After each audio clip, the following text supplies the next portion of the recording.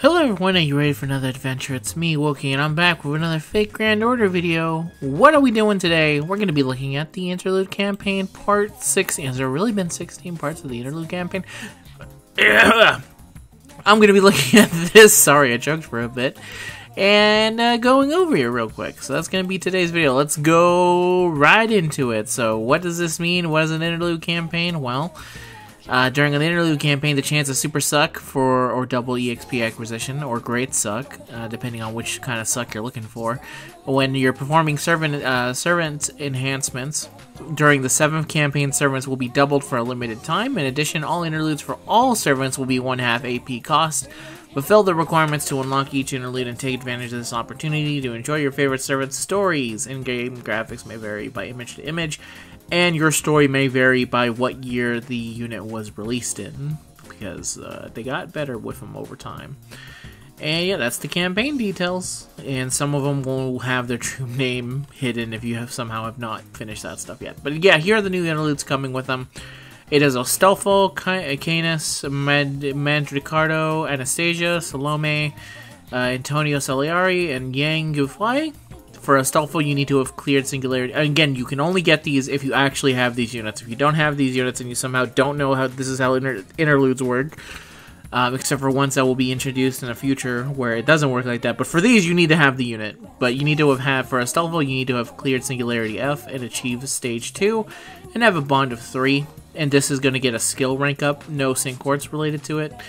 For Canis, it is clear Lost Belt number 5, Olympus, achieve Stage 4 Ascension, and then achieve Bond level 5, and this is another skill rank, so no sync quartz from this one.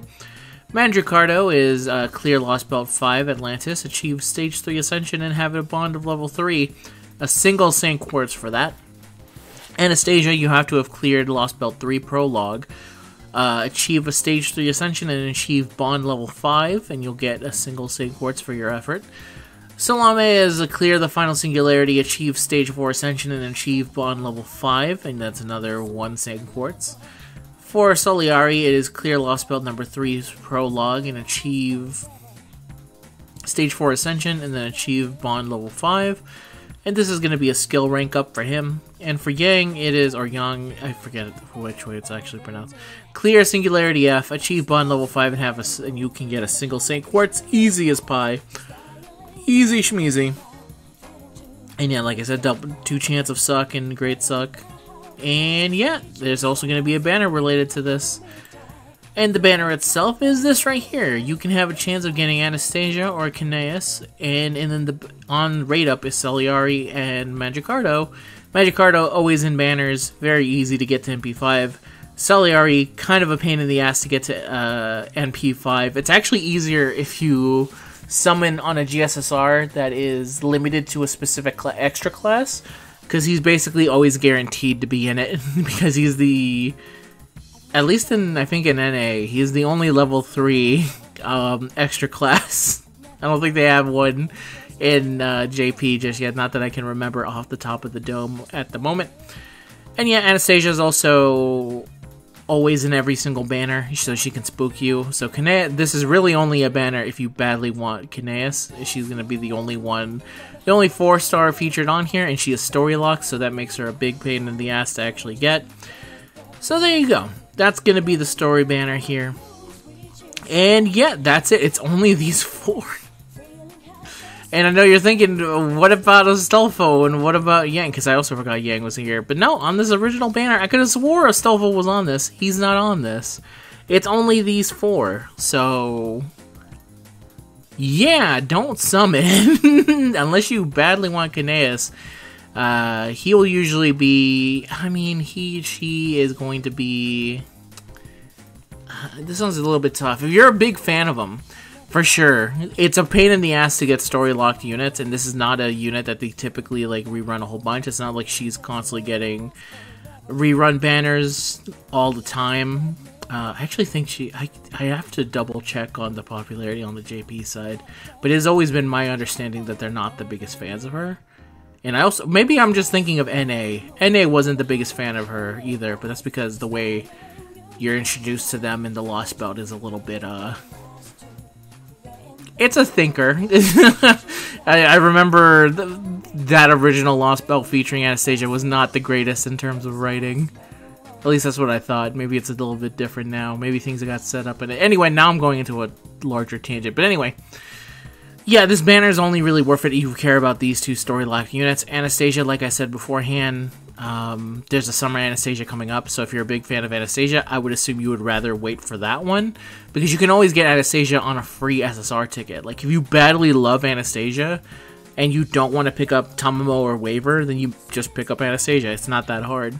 Maybe it's not the, in terms of meta-defiant smart pick, it's not the smartest pick. But in terms of love, it's the smartest pick if it's your favorite unit. So I say go for it. Magikarp, literally, you will get him NP5 super easy. There's zero reason to summon if he's who you want. Saliari is a pain in the ass to get, like I've said beforehand. So he's kind of your best bet here. And as I said beforehand, yeah, Storylock NA is kind of a pain. So that's it. I think you're better off to just wait for Anniversary. There's really next to no reason to summon on this banner. Like, I think if I actually thought it out, especially with, like, Castoria just, like, coming up, this is the most oddest banner that they've ever released. And even if you take into account what other stuff are coming up, Nero Fest is also coming up pretty soon, and we're not skipping it because on Taiwan they got it. So we are getting Nero Fest. But not only Nero Fest, we're also getting, yeah, we're also getting Part 3. Where is she? We're getting Part 3, which is a Summoning Campaign 3, which has Lancelot and it has Percival in it. So when you look at this banner and you see these units and you look at what's coming up in the future, which is another Fairy Knight, Percival, who is not in any way story-locked, I think? Let me check. Not story-locked, so he's always in it, but he's a big, beefy man. What's not to love about him?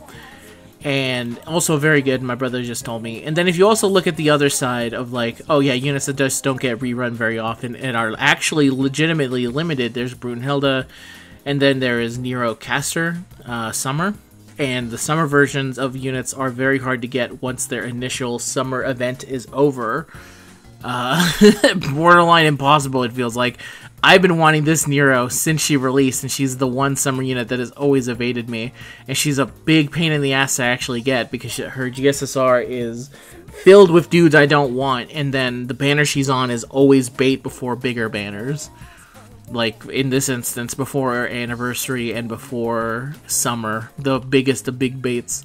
So yeah, take a look deep inside yourself and say, hey, do I really want to summon on this? Do I really care about these units that much? And if the answer is yes, I would still say this is a free SSR ticket that we're going to be getting for Anniversary. Use it on that. And this is a free 4-star select ticket later on down the line. Like, there's ways around this that you can easily get them. I think the actual legitimately hardest person to get on here is Saliari. He might actually be the hardest unit to pull on this banner, which is pretty funny to think about. That does not mean he's going to be easy to get, because I've chased plenty of limited 3-star servants, and they are not easy to get. But yeah, there you go. That's this event. It's coming up pretty soon. On the NA side, when does it start? It should tell me right here. On the 15th. So basically, in a day. Yeah, I'm trying to think about when I release these videos. Sometimes it's like, oh, don't really remember. But this one I do remember. It'll be a day. So think about it. I'm assuming most people are skipping though. And just, if you have any of the units that get a send course from this, enjoy the story. And that's it. And that's the end of the video, everyone. Thank you very much for watching. I'll see you guys in the next one. As always, if you want to actually support the channel, then you can follow me, where I do a bunch of stuff, including Fgo. Well, Fgo is the main one, but then I also talk about Shonen Jump stuff, and then I occasionally just upload random streams that I get. You get the whole gamut when you follow me. And yeah, keep doing that, because I've been having a lot of support recently, and I've been very thankful, very grateful, and it looks like I'm also going to be able to get to maybe 3,000 subscribers by end of the year, which would be kind of rad. Don't think it might actually happen, but based off of the analytics YouTube say, they're saying, hey, it's likely. So, thanks a whole bunch, and I'll see you guys in the next one. Until next time, goodbye, have a good day, peace out.